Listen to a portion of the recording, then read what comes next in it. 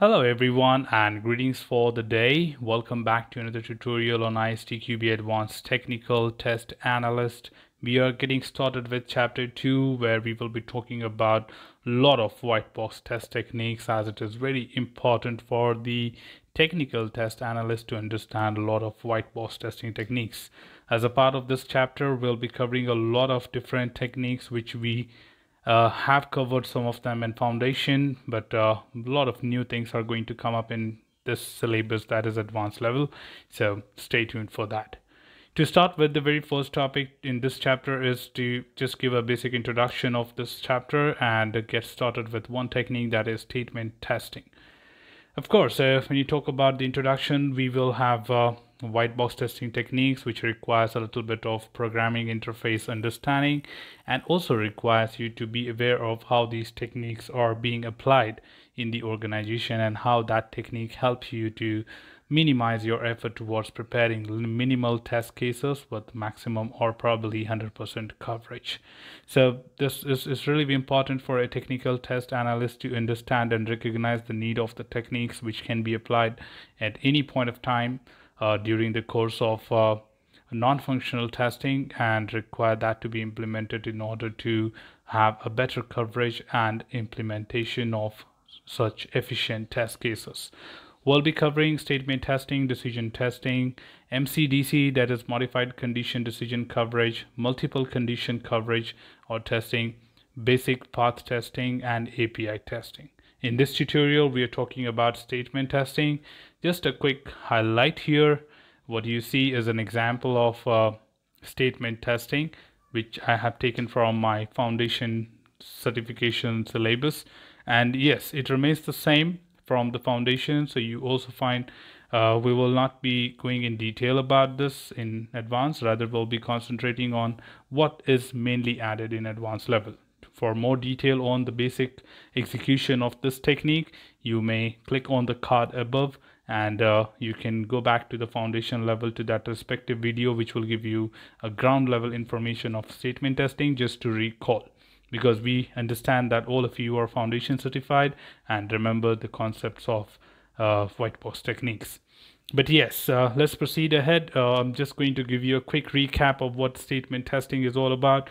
It is either called as statement testing or statement coverage, which is a measure of number of executable statements in a source code exercised by the test. So whatever you see in this diagram right here, which is an example of flowchart for the given pseudocode on the left.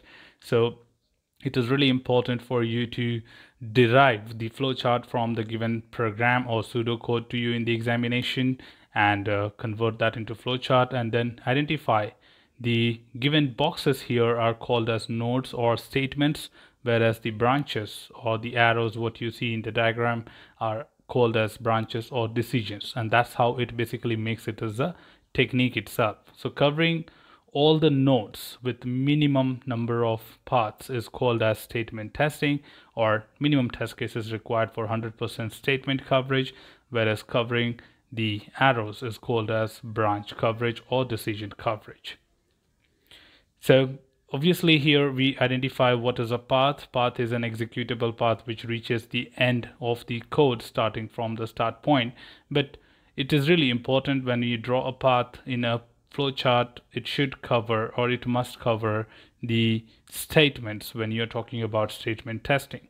So if in this example you see there is a else statement as well, that means if it is true, it should print A is bigger, else it should print B is bigger. Thus we will need at least 2 test cases to have 100% statement coverage. And it's really important for you to understand that how your paths would be really important to identify the minimum number of test cases required for maximum coverage.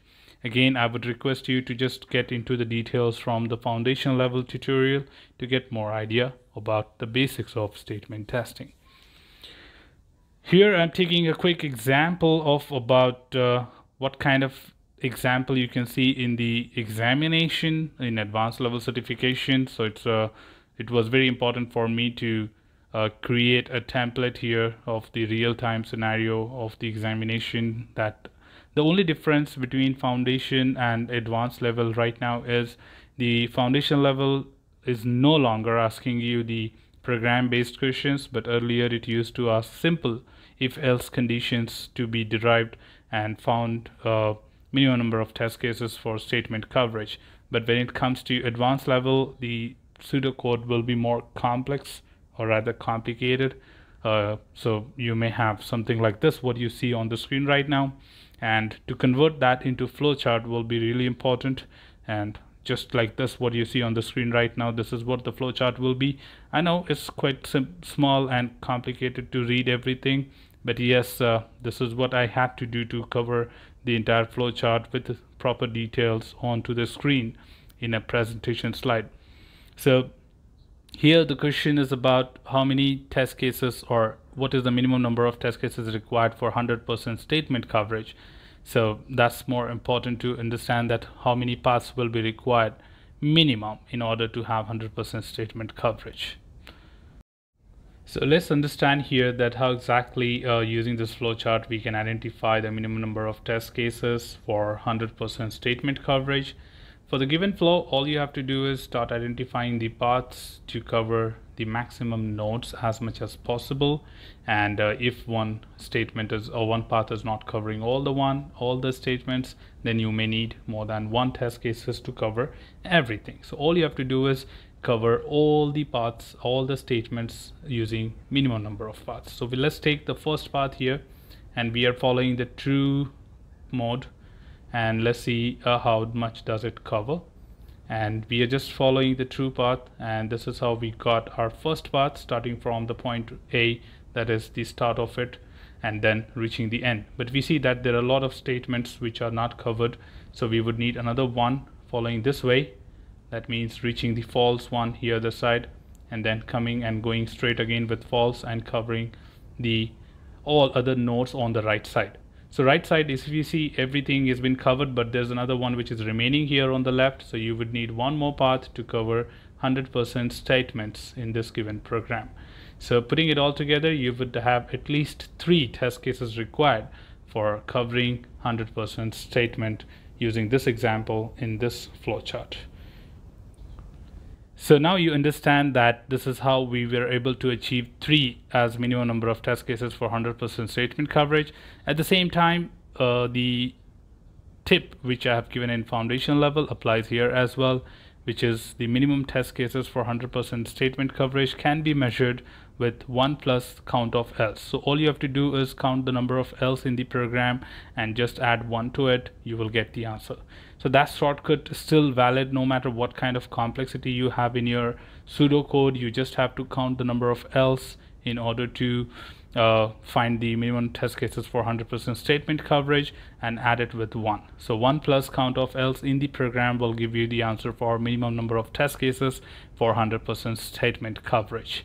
And that's just a formula, so you can avoid your time being wasted for creating complicated flowcharts, and probably you may go wrong in order to create the flowchart, or probably also in order to count the number of paths required to have a proper coverage. So I would request you to follow this, but do practice with different set of sample questions, because I don't want to make the tutorial longer, but just wanted to give you a quick understanding of some simple example here.